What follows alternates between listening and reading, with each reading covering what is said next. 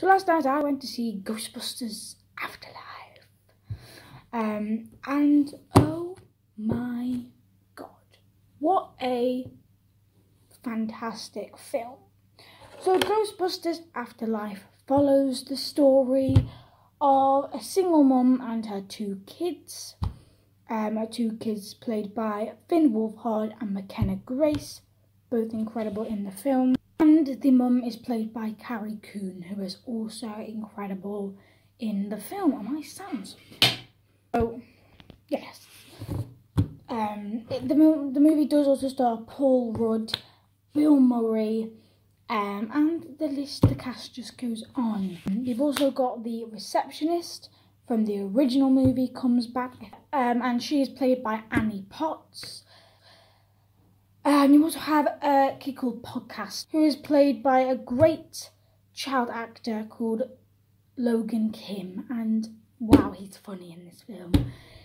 I think the whole film is funny. Every character has great jokes, apart from McKenna Grace's character.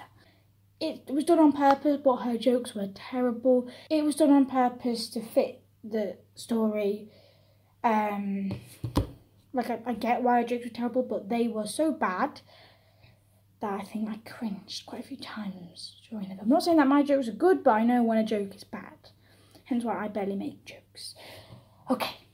This film does follow the story of Carrie Coon playing the mother with her two kids, Finn Wolfhard and McKenna Grace.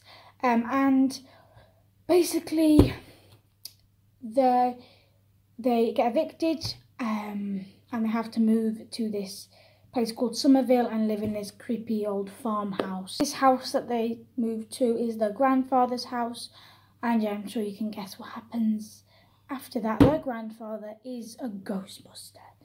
Yes, now that's not a spoiler because you see it in the trailer, and I think it's in the synopsis on Google. I might be wrong. So yes, now right off the bat, I adore this film. I'm definitely going to be giving this film another watch in the cinemas in a couple of weeks' time, maybe over the weekend. I do have to mention this film does start off very slow. There's a lot of, not Eternals. This is not like Eternals with the character development, but in the beginning there's a lot of character development, and then after that, after about half an hour of that, it kicks off and so much good stuff happens. And yeah, it is absolutely brilliant. So, and I absolutely adore the scene with the Ecto-1, where they're first in the Ecto-1, and yeah, they're going after a ghost that they see. It's all a very, very fun scene, and that scene, oh my god, the scene with the proton pack, where the proton pack first turns on. Wow. The sound was brilliant, but also the effects were brilliant. I adore that film. Now, I do want to mention that I am a massive fan of the original Ghostbusters. The second one is okay, and the 2016 one is... yeah, let's not even go there. Yeah, so the 2016 film is not that great. And I think a lot of people would agree with me, but I really enjoyed the first one, and I do think the second one's okay, but this film, I think, is the Ghostbusters sequel. I think this film is the sequel that I think all the fans needed, and I think what the first film deserved is this incredible sequel. And it's, you know, been a long time coming. Everyone's been waiting for this film, and I don't think many people were disappointed, even though the reviews aren't great. It's got a 96% score on Rotten Tomatoes. So yeah, it's a very, very good film. As I said, the pacing at the beginning is off. After that, you get taken on a wild ride and you will just enjoy yourself so much. And there are so many little references to the first film, things that you'll only get if you have seen the first film.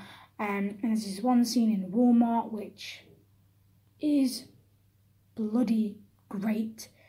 Not going to go into spoilers there. I think there is a bit of it in the trailer, But yeah, there's a great scene where Paul Rudd is in Walmart.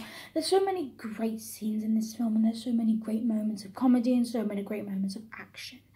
So the only issue I have with this film is its pacing. I think everyone's great at acting in this film. There's not a single bad actor, and there's not a single person that isn't great at doing the comedy. The comedy isn't forced. I laughed at pretty much every joke apart from McKenna Grace's jokes, which we don't need to discuss because I have spoke about that. Have a great ending. I like the way they wrapped it up.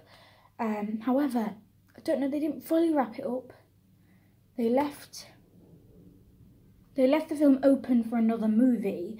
There are end credits scenes which you should definitely stay for. There's 2 great end credit scenes. They wrapped it up, but then decided to go, no, let's hint at another film, which I like what they did, but it had a great ending, and you know, it was quite emotional. I didn't cry, but if you are a fan of the original film, then you might get a bit emotional. I'm not gonna tell you anything else. I'm not gonna say any more about the ending because that'll just be a spoiler.